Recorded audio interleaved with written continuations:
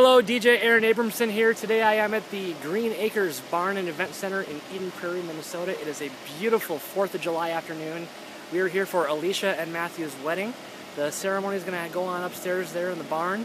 Then we're going to have dinner and dancing all night long here. The place just looks spectacular. I'm really excited. The guests are already arriving. It's going to be a good time tonight.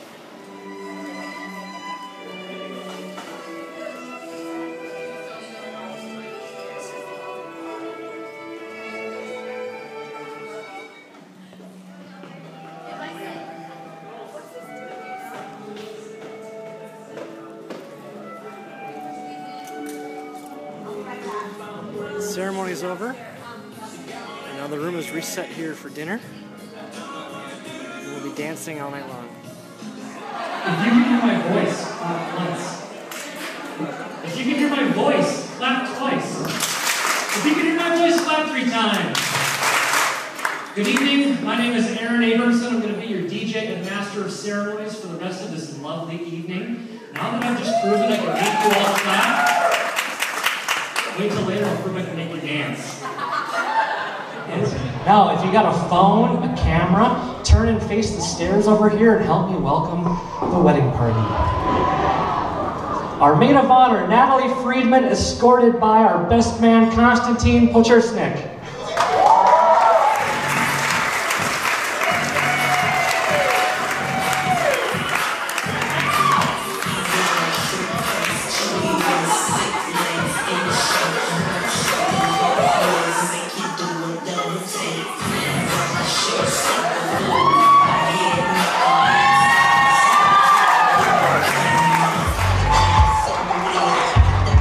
Now, ladies and gentlemen, please stand and help me welcome our guests of honor, the Mr. and Mrs. Matthew and Alicia Smith.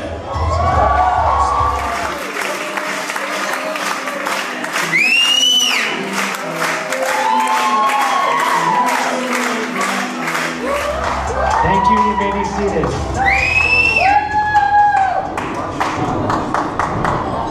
And now, ladies and gentlemen, before we get dinner kicked off, Alicia has a surprise here for Matt. Matt is an avid golfer, and so for the groom's cake, she picked out a beautiful cake shaped like a golf ball that says forever, forever. And so right now we're going to have the cake cutting ceremony. Now, how many in this room know the history and tradition for having cake at a wedding reception? And nobody I see. Let me share that with you now. Wheat, that is in flour and in cake, is itself considered to be a symbol of good luck. And when this all started back in the early Roman times, wheat was often reserved for the wealthy. So it was seen as a sign of luxury and abundance for a couple to have a sweet wheat bun at their reception. Now back then, they would take that bun and they would crumble it over the bridal couple's head. And then you guys would have gotten to share in a crumb off the ground, meaning you could share in their good fortune. Now, Matt and Alicia have been kind enough to make sure there's cake enough for everybody, so you don't have to settle for crumbs. And I've promised not to crumble anything over her head today. So here comes the ceremony part, as they complete their final set of vows for the day. Go ahead and pick up that knife there. His hand over hers on the knife. This is a vow for them to take care of their family together. And as they make that first slice, working out a piece to feed each other, they are not only completing their first action as a married couple, but they are vowing to make decisions and follow through on them together from now on. You can go ahead and cut the piece. And then finally, as they feed each other a piece, all frosting.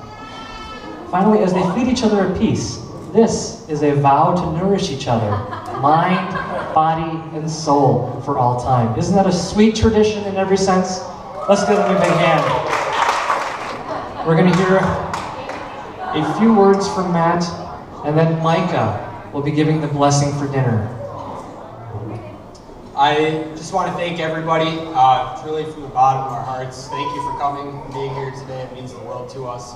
Everyone enjoy the food. It should be good, and have a great rest of the night. Thanks for being here.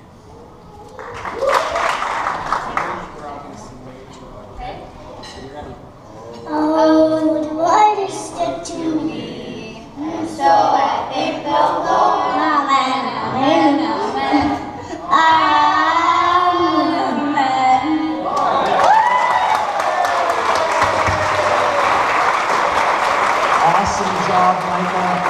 I couldn't have said that better myself. Once again, ladies and gentlemen, please wait for the staff to release you to the buffet.